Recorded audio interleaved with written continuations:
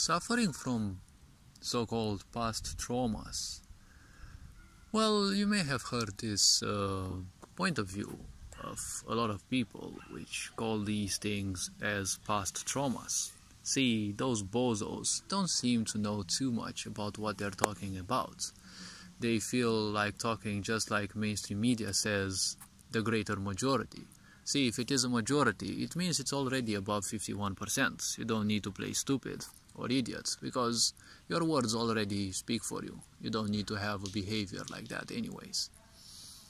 So the point is very simple.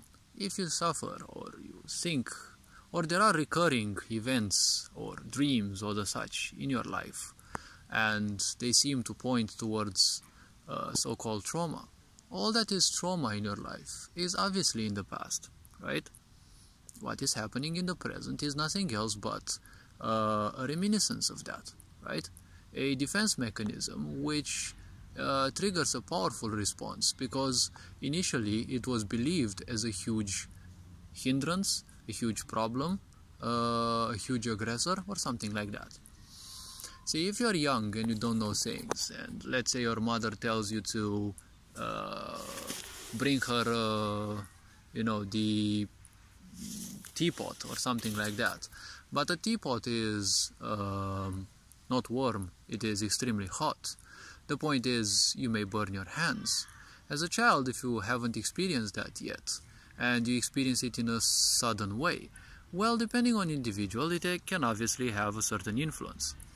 This happened to me when I was young, and for a very long time in my life, I suffered from pyrophobia, right? And I was somewhat afraid of turning on the oven, because from time to time it happened that, the flame got close to my skin, and, that heat sensation triggered the response system, right? So whatever the traumatic experiences have been, irrespective of how deep or superficial they may be, well, when there is a powerful reaction towards it, well, that will leave a profound mark. And unfortunately, the mind and the imagination, the more they are left unhinged, they can end up presenting other situations as similar threats if the trigger is similar. For example, someone who feels an extreme lack of attention, right, may become obsessed with attention, and they will be very controlling of other people, and to them, if they find someone whom to spend their life with, the possibility of that person leaving them and therefore being faced again with abandonment, that is a bit of a problem, because to them it is the same thing as losing their life. So they will probably experience a similar reaction, right, as well, a situation in which their life is realistically threatened. All of these things have happened in the past. You have to understand everything that is reoccurring is nothing else but reminiscence of that. Because when you create an attachment towards something, everything that is formed has a physical shape and obviously will seek to simply dissipate. It cannot dissipate if you simply constantly think about it. And the very simple point is, well, the more you think about it, the more you repeat it into your mind. The more you think about it, the more you're strengthening it into your mind. The reason why it appears in your dreams is because, well, in many situations, dreams are proof that something is not necessarily going on well inside. They are also thought to be let's call them mental cleansing, right? Or the mind simply removing unwanted things, right? Because each and every one day, if people don't know how to make use of their imagination, they will simply spend so much time fantasizing about all the things. The moment you start fantasizing about things, well, in a way that is a big problem, because it means a necessity.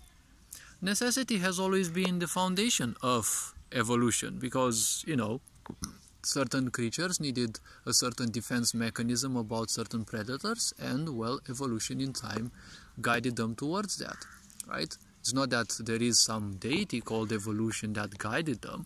It's just that their bodies, in a way, used, what I call a meta-intelligence, or, the intelligence beyond, the brain and what we call the mind, and the let's say, universal intelligence simply reacted. There was a necessity, and, well, as they focused constantly on that necessity, it got fixed in a way.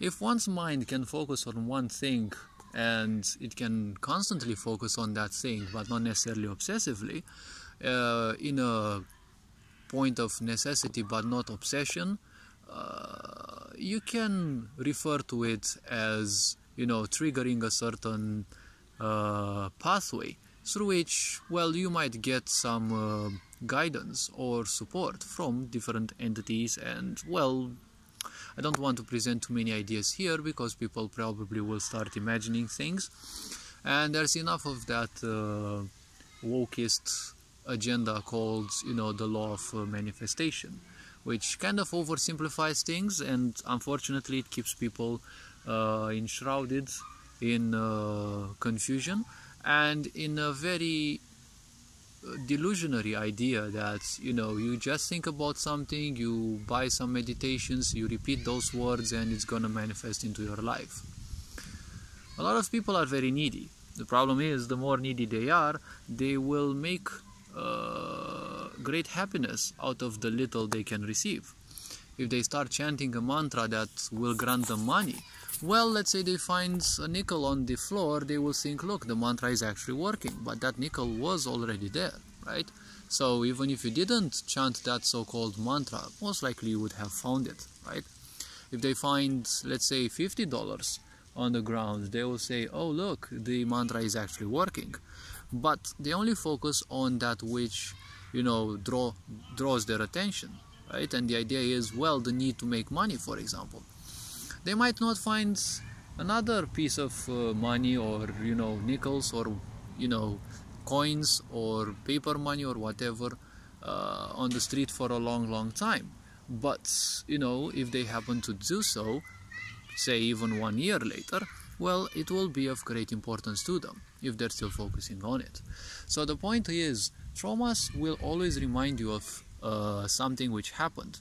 Unfortunately, it is very hard to pinpoint the exact situation because, well, as life goes on, you will develop all sorts of new stories and you will cover things which are painful. And this happens with animals, and with us, with far greater imagination, it also happens in different directions, in different dimensions and depths, and that is why it is extremely hard to pinpoint the exact source of a certain trauma.